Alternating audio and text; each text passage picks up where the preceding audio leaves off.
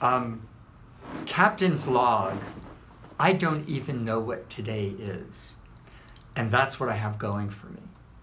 So I'm just back from a vacation, a week away, very simple, 2 or 3 legs of a 2-hour ride south, someplace hearing ocean waves from where we were sleeping. And the point of this reflection is about what does it mean to really take a step back? So I've been impressed during the coronavirus with a language that keeps speaking to reflection, taking a step back, not assuming that the normal of the past is the normal of the future, or let's say even the desired normal to aspire to.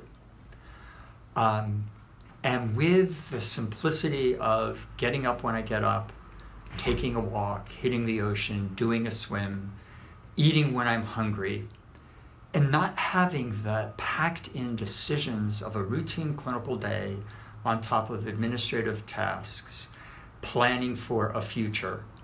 A mind that is, even in a decision-making and somewhat organized framework, simply overloaded.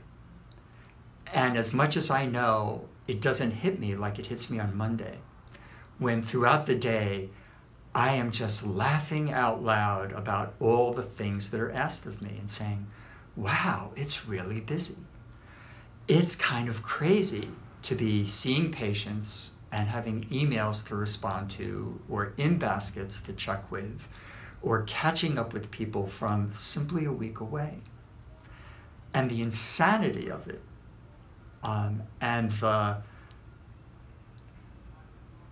ease of seeing it, and the comfort with it not finding its way into my heart rate or into my reactive responses to things.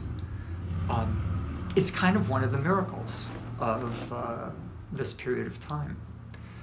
So I'm hoping that what I'm saying, if it actually hits the airwave, is that in particular healthcare people continue to ask this question as things get busier and more demanding.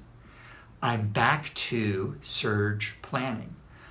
I left on vacation having communicated through email that when I came back, there would be conversations about new asks. And I'm wondering if I'm out of my mind now, with the idea being that no more asks are okay. That the idea of we need to because it's an emergency still has associated with it relief from other responsibilities. So if we've got to give ourselves to emergency needs, is there not a way that the business needs of every day can be compensated for? If we're really in an emergency, why is our language still that we're going to do both things? As if that's a reasonable ask. So maybe at the end of the week, I'll have an idea that I was really out of my mind today, and hope that it hasn't been made apparent to other people. But my inclination is that the way I'm thinking right now is more reasonable. And even if it can't happen, even if the system, whatever that is, the powers that be say it's just the rules of the road, then at least the question was asked, and the one other person out there who agrees with me doesn't feel alone. I'll settle for that at this moment.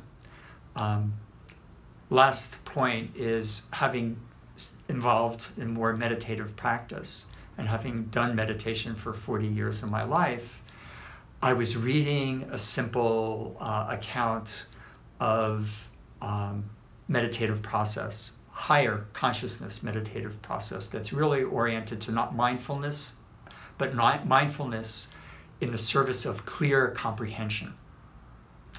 And what people often find as the empty space or silence is actually presence.